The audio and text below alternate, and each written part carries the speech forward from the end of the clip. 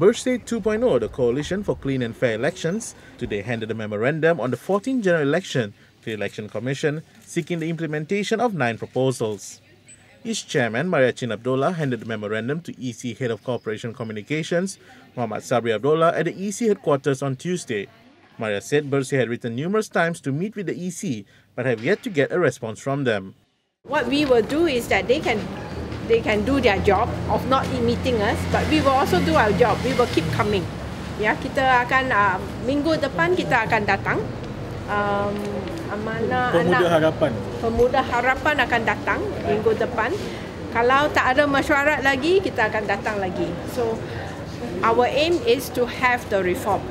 Ya, sebelum PIU 14. Otherwise, we will not have a level playing field and the elections will not be free and fair. Amanah Youth Vice Chief Sazni Murni, who was present with Maria, said they will hold a protest in front of the EC headquarters next Tuesday over the Commission's decision to stop distributing the supplementary electoral roll copies of quarter 2017 to all political parties.